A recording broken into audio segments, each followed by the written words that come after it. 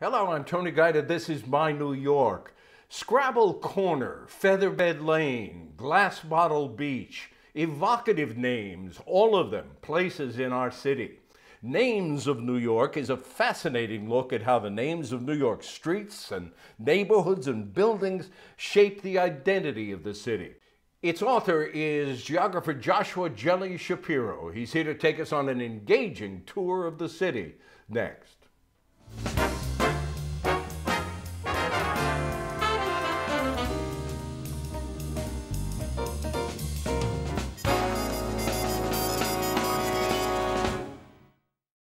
Joshua Jelly-Schapiro, it is a delight to welcome you to the program. I'm glad you're here.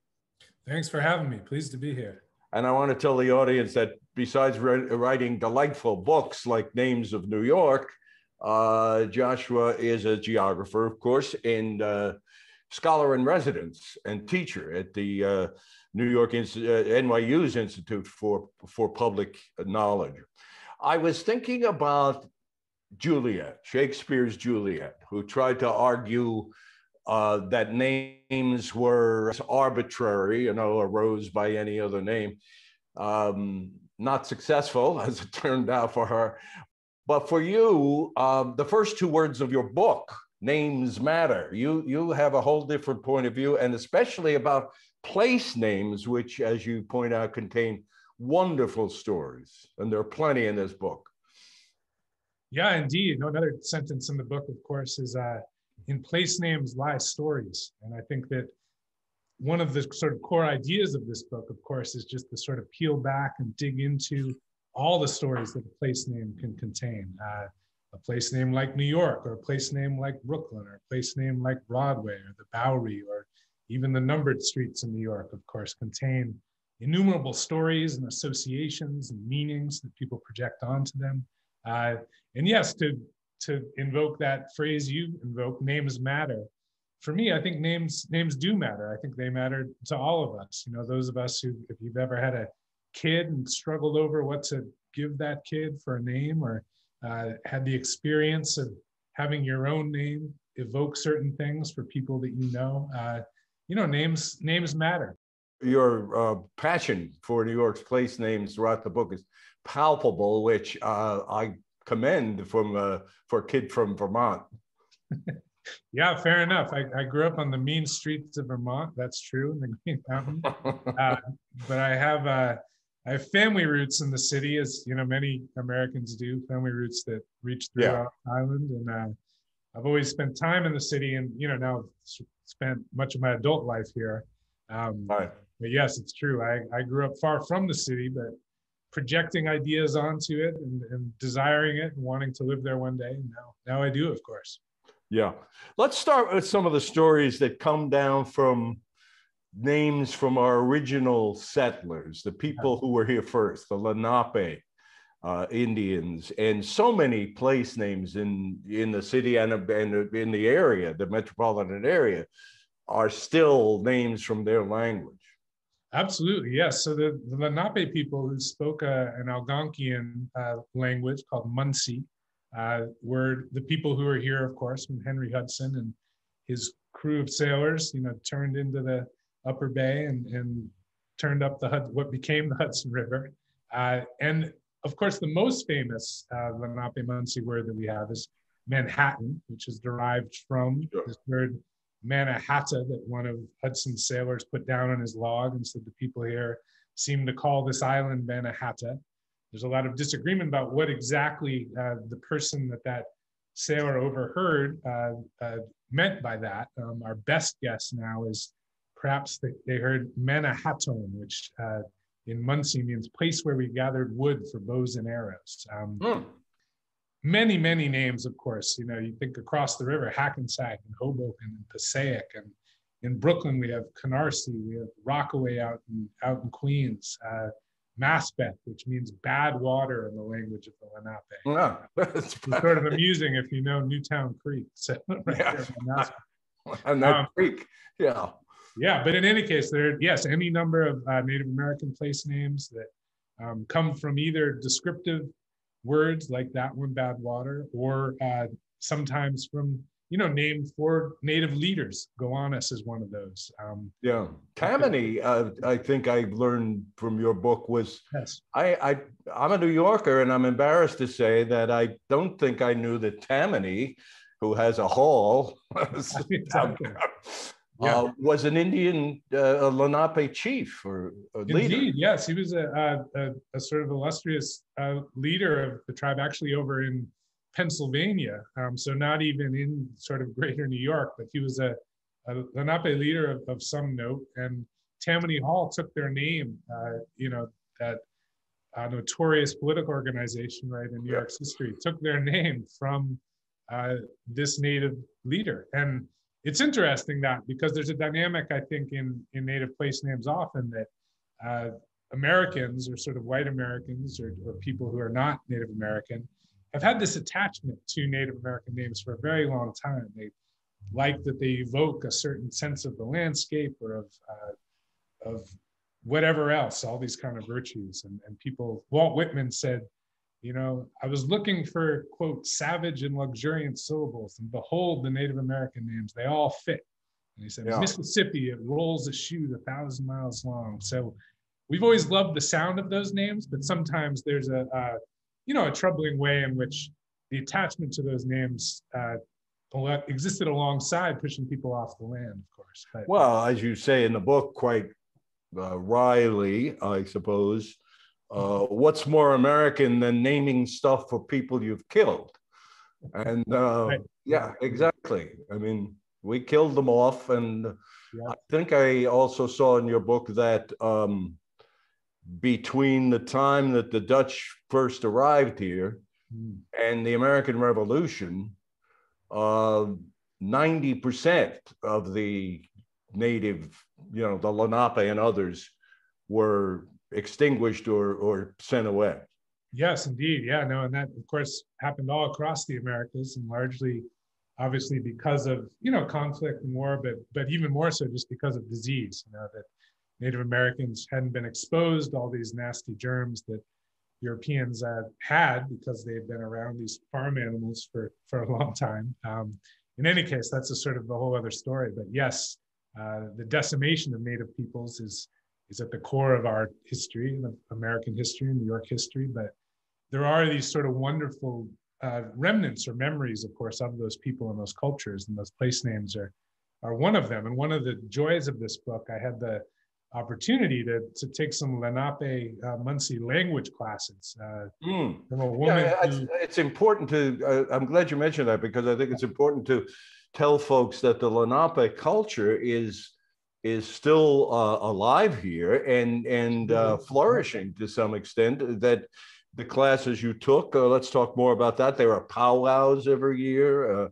Absolutely, yeah. No, people don't think of New York City as a hotbed or a center of Native American culture, but according to the census, over 100,000 people in New York of Native American ancestry, which makes it, the largest populace actually of indigenous American people in the country, which you don't think of. But yes, there are many people here from many different tribes and groups. And the Lenape, most of their descendants now live in either Oklahoma or in Ontario on reservations in those places. But there is a wonderful kind of revival and energy around nurturing the language that they spoke. And there's a Lenape Center in Manhattan now.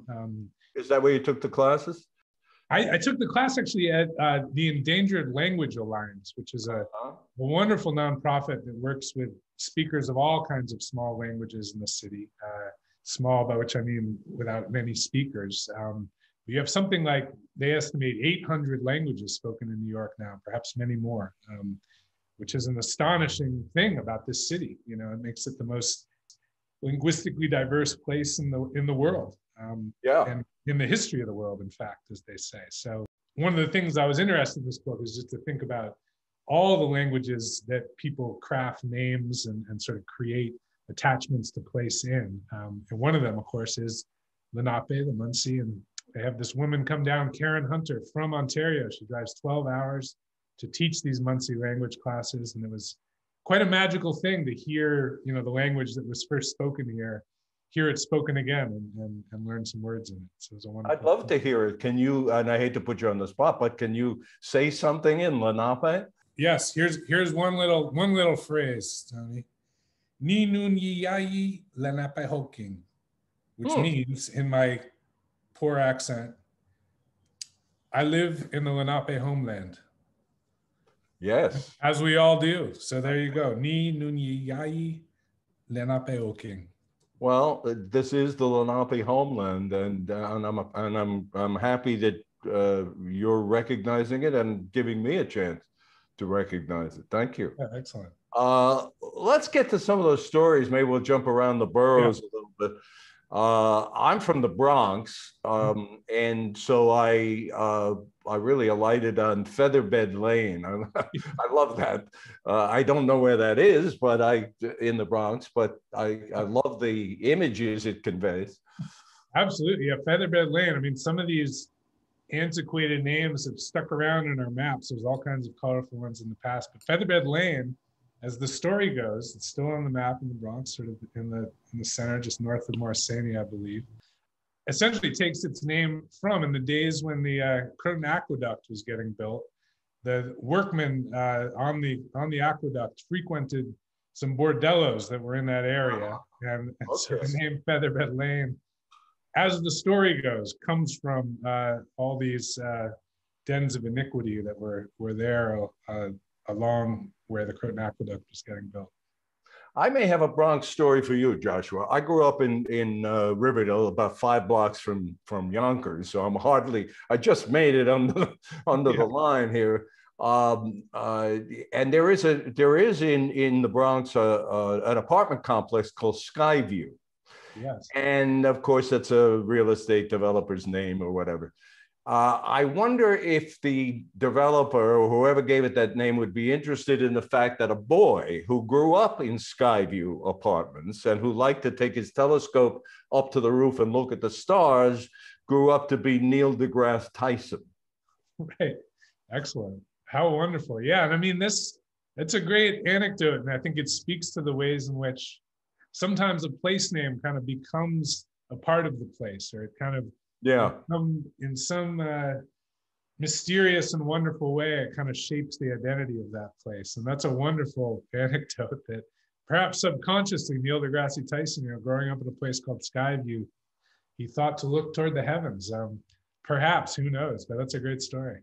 Yeah, I give credit to Arlene Alda. She wrote a book called Just Kids from the Bronx. Right. And that's where I got the anecdote. He wasn't treated terribly well. He got arrested for a couple of times because neighbors would call, he's black and there weren't many people who looked like him in Riverdale. And when the police came, he was able to actually charm them and say, I'm not doing anything wrong, look through this telescope. And then they did, and according to the story in Arlene's book, and they left him alone after that. And I'm glad they did. Wonderful. It's funny, I have a kid's book written by Neil deGrasse Tyson that I read to my toddler, and it has that anecdote in it about he's on the roof with the telescope, and the police, the neighbors, what's this guy doing? And say, up there with mysterious equipment. He said, no, looking at the stars, so it's all okay. Yeah. Let's jump over to Queens, where there is a very interesting sign on a corner in Jackson Heights, and you could give us the derivation of this street name. Yes, the famous Scrabble Corner. There is, as you can see in the image, it has the subscript numbers like on Scrabble tiles telling you the worth of each of the letters there in 35th Avenue. And the story of that is essentially at that intersection in Jackson Heights, in the basement of the Methodist Church, is where Scrabble was invented by an architect called Alfred Butts. He, during the Depression, he was there, I guess, trying to pass the time with his neighbors and came up with this word game he called Crisscross Words, and went on to become immensely popular and beloved still to this day. And the story of the street sign is quite wonderful because essentially just someone, a resident who we don't know who it was, put up a street sign like this, a kind of very subtle nod to where the game was invented. 20 years ago or so. And it became a kind of beloved and subtle neighborhood landmark, but it wasn't official.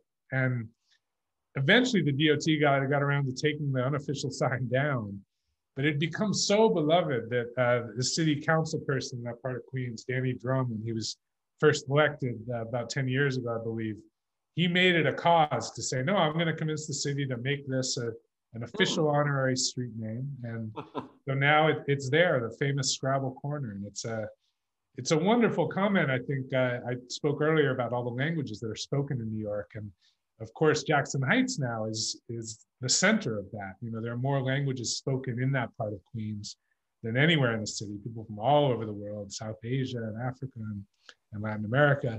And it's wonderful. The Methodist Church, where Mr. Butts invented Scrabble, you know, they give services in a dozen languages or something. It's a wonderful, you know, melting pot microcosm of New York.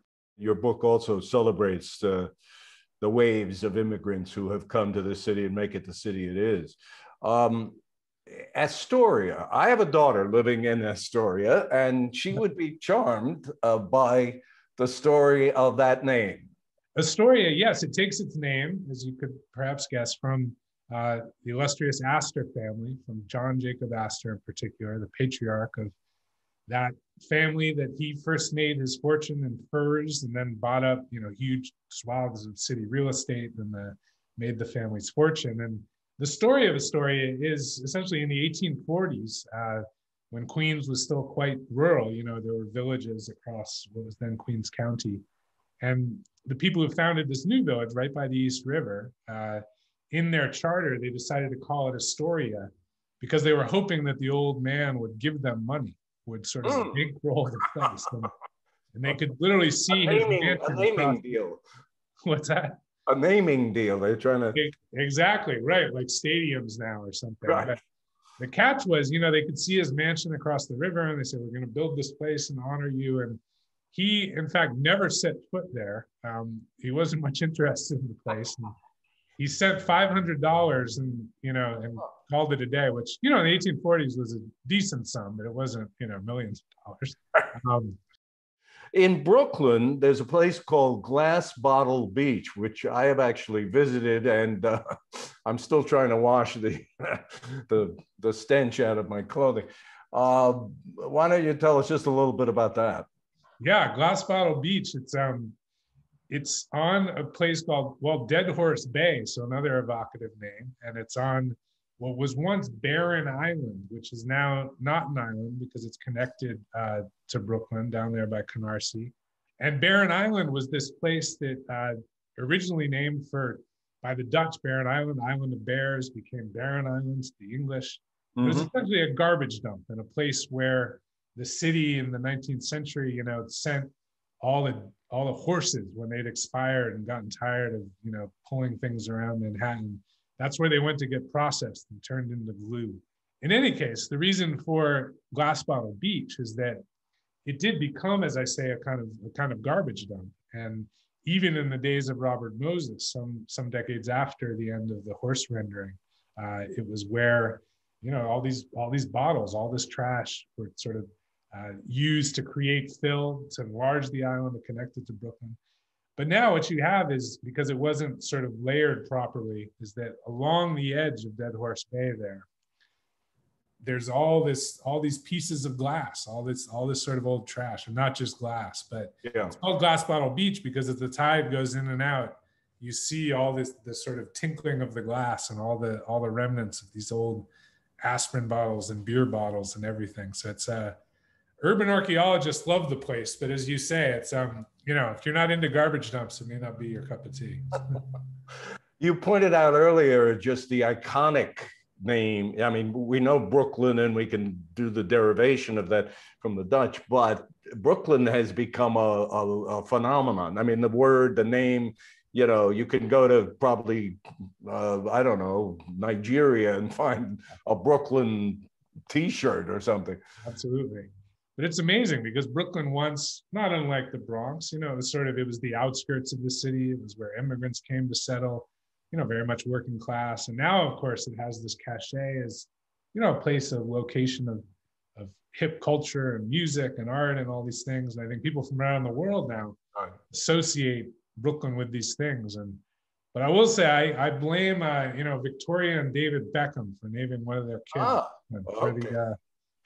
for the trend of Brooklyn is now every year is one of the few most dozen popular given names for baby girls in the U.S. So yeah, it's amazing how these names can kind of take on lives of their own.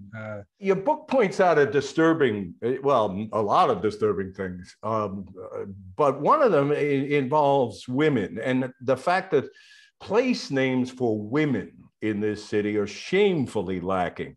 You did an atlas with Rebecca Solnit called Nonstop Metropolis. And maps. And one of the maps in that book was you and she took the subway map and renamed all the subway stops for women. But let's talk a little bit about the lack of names for women, place names. Yeah, absolutely. No, and that map that you mentioned, Rebecca Solnit, my collaborator, as she put it, New York, like most every city in the world, really, as she puts it, is a manscape in the sense that 95% of everything, is named for men. And this is just the way it's been historically, and that's slowly changing. But one of the points of that map, and I write about this in the new book, is that, essentially just to get us to think about how our perception of the city might change if we had a map of place names that honored the contributions of women to this place. And of course, those have been legion and reach back all throughout New York's history. And so we did that by renaming stops on the subway. But you could also talk, for example, about statues and monuments. And, up until a few years ago, we had something like, I think it was 195 statues across New York of real life historical men, politicians and doctors and all the rest. And just 4 women, not including the imaginary ones. We have Ms. Liberty in the harbor and Alice in Wonderland in Central Park. To underline your point, until I think last year, very recently, not one statue in Central Park was of a woman, a real, other than somebody out of a fable. And now there's the one with Sojourner Truth and the other two, but Susan B. Anthony and Elizabeth K. Stanton, exactly. So now there's 3 women in Central Park. It took a long time. I guess we could talk about how names reveal who's really a New Yorker and who isn't, because when somebody encounters the street downtown that looks like it's named for a city in Texas, Houston, and says Houston, then we know that person is not from around here. Yeah, exactly. So as New Yorkers know, that's Houston Street. And of course, the reason for that is the man who Houston Street was named for predates Sam Houston of Texas fame by a decade or two. He was a sort of politician in early New York, sort of not long after the revolution. And there is this funny thing, I think, the way in which people just pronounce names can signal their ties to the place, or even what names they use. I also talk in the book how, if someone ever asks you where the Robert F. Kennedy Bridge is, this is something New Yorkers, it's on the map as that, but we know it as the Triborough. The Triborough Bridge will always be the Triborough Bridge. And there's a funny way in which sometimes these names, if people don't take to them, then they don't stick in our minds, and they also can signal those who know or inhabit the city and those who don't. Yeah, well, your story about that in the book reminded me, or made me think of the 59th Street Bridge. Yeah. That's the 59th Street Bridge. It's not the Ed Koch Bridge. Exactly. It'll never be the Ed Koch Bridge. Exactly. And the newest one up the river, the Tappan Zee Bridge. Absolutely. And it's now the Mario Cuomo bridge. But no, I loved Mario Cuomo. I spent quite a number of years covering him, but that's the Tappan Zee Bridge. I'm sorry. Tappan Zee. And Tappan Zee is that's a good place name too. It's a sort of mashup of the Lenape and the Dutch, because the Tappan were the band of Lenape who were in that part of Westchester. And Zee is the old Dutch word for sea. And of course, that's where the Hudson gets really wide, like a lake. So the Tappan Zee is the Tappan Sea. So it's a wonderful old mix of Dutch and Lenape from colonial days. But yes, anyway, any number of names you can sort of riff on like this. There is we should mention, because we're running out of time here. There is the Wu-Tang district in Staten Island. We should give them a shout out. Absolutely, I'm glad you did so. Of course, that's one of the. Now we're up to near 1,800 honorary or second names across the city. Since the 90s, when it became easier for city council to add these names, we've had a huge flourishing, and many of them are quite wonderful. The Wu-Tang district is one of my favorites for sure. Perhaps we can end this with a duel, you and me, brickbat against real estate agents. There are just too many damn places that real estate agents have named. Nolita and Nomad and FIDI, and you know what, folks? Keep them. I don't want those. How about you? I'm over though. We need to ban those acronym, shorthand things. It started with Soho and Tribeca, which neighborhood residents coined back in the 70s, and they became these real estate things. But yes, all the other new ones, Bokaka in really? Brooklyn. Bokaka. That's Borum Hill, Carroll Gardens, and Cobble Hill. It's a kind of brownstone Brooklyn, but they're trying to sell it as a commodity. Bokaka, terrible. They tried to rebrand the South Bronx as Sobro, which absolutely not. Absolutely not. Joshua Jelly-Schapiro, it is so delightful to talk with you. This book, Names of New York, is so delightful. I thank you for the time. Thank you so much. Really a pleasure.